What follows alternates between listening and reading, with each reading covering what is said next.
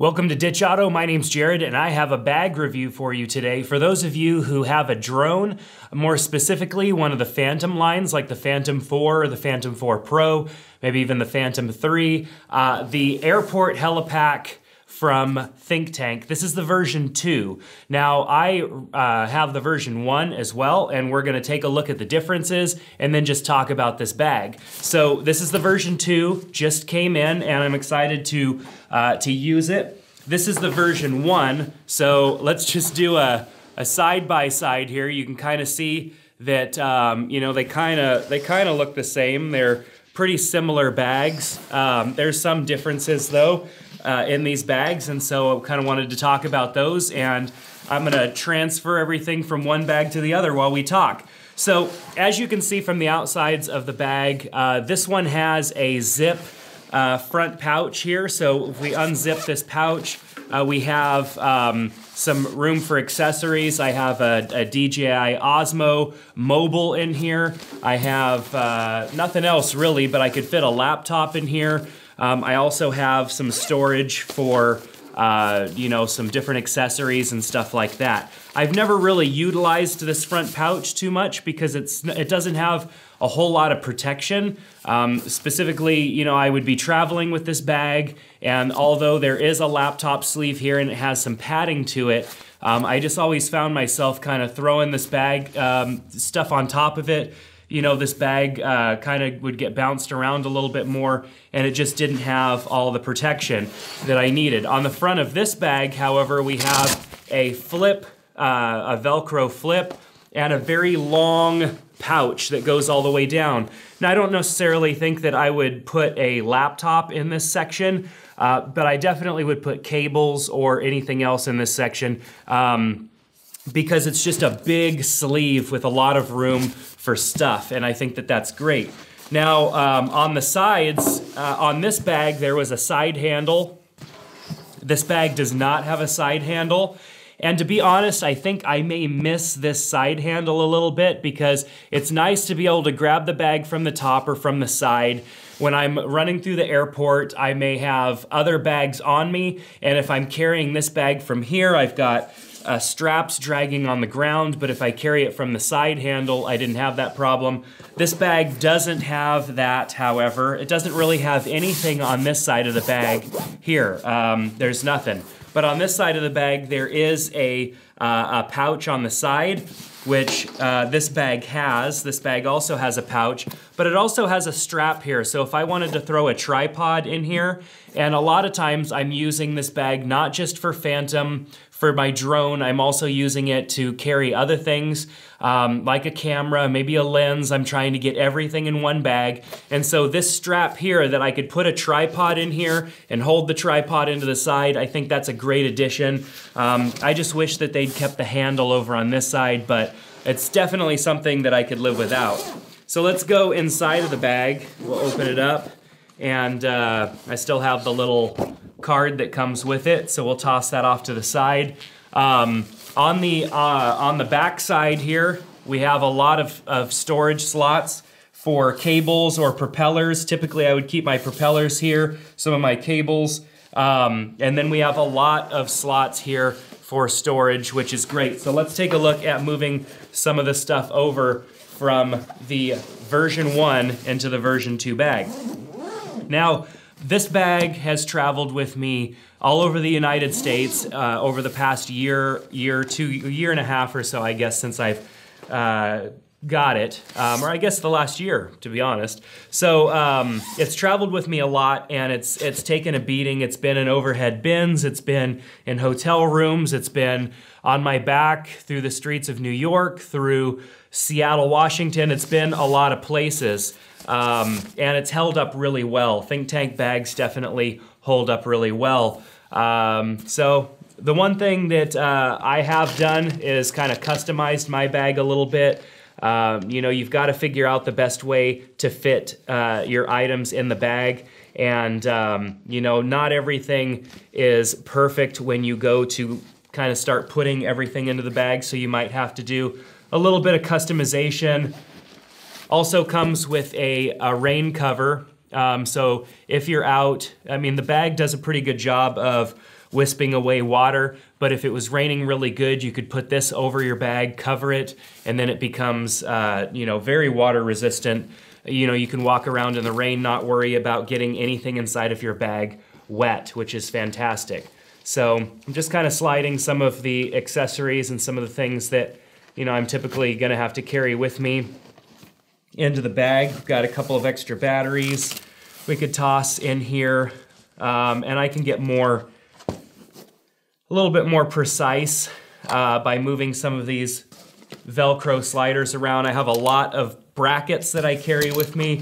You know, when I'm shooting on the go, I have other cameras, brackets I'm locking onto things. This little pouch here, which is a Mindshift pouch, I store a bunch of my action cameras in it.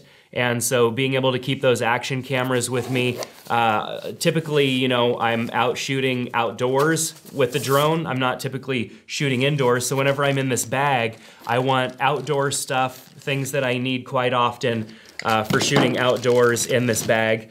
And it gets kind of messy. So it's nice that it's got these big pouches, lots of space for me to store. And that's one thing that I just really like about this bag. So in this bag, in the version 1, we have 3 pouches. They're all equal size. On this bag, we have 1 large pouch and 1 smaller pouch. So, you know, I think that that's a good thing because, you know, you might need somewhere to put your tablet. And in these bags, you know, they had, I believe this one, yeah, this one didn't have a sleeve. Another bag that I have that's a think tank bag, that's a drone bag, had a small sleeve for your tablet, but this one just doesn't really have that kind of space. So you've got, you know, space in here to store your tablet if you need to, if you want to keep everything all together. Sometimes you might have your tablet or something in another bag, which is understandable. So let's just finish this off. I've got a few more cables and little things just to put in some of these pouches, so we'll just drop those in there. I shouldn't even carry these with me anymore, these polarizer filters that were for Phantom 4 but don't fit on Phantom 4 Pro. All right, so I have everything out of my version 1 bag, and now in my version 2 bag, you can even slide the Osmo in here. This fits much better in this pouch than in the version 1 pouch because I was sliding it into the laptop sleeve and then trying to put other things around it, and it was just kind of creating a problem. Just didn't fit right.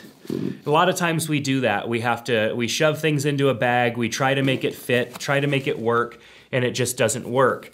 You know, it doesn't work as nice as we'd like it to. So everything went in really easy into this bag, zip it right up, and I've got the handle here. You know, it's definitely a little bit heavier now that I've got my stuff in it.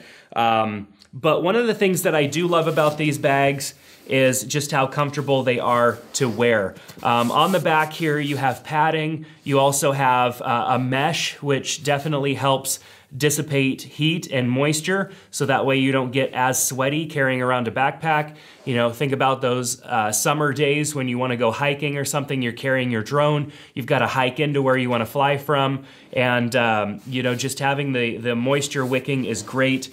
There's also a channel down the middle here that definitely allows you know, airflow and everything. You've got a strap to go across the chest, which is adjustable height. So, you know, for some of us who have a wider chest, or for women who sometimes the placement of these straps just is not comfortable, you can adjust it up and down appropriately. And then you also have a waist strap so that the bag can just be held on very securely, and you don't have any problems with the bag falling off your shoulders, being just, you know, loose and insecure or unsecure. Yes, it's a good bag.